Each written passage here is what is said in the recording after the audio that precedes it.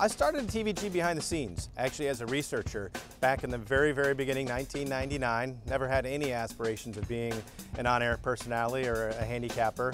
Somebody had called in sick. I think I was the only one left in the entire building and said, "Dave, you got to go on."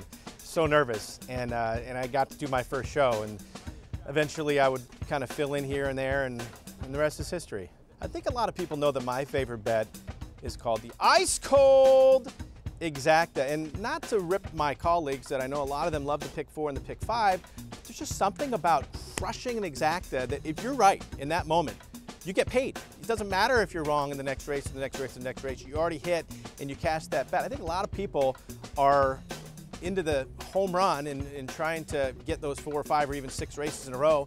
It's a difficult thing for me to do, so I like to zero in on just that one bet. A win bet to me still doesn't pay enough, but if I can hit that ice cold exacta, it makes my day.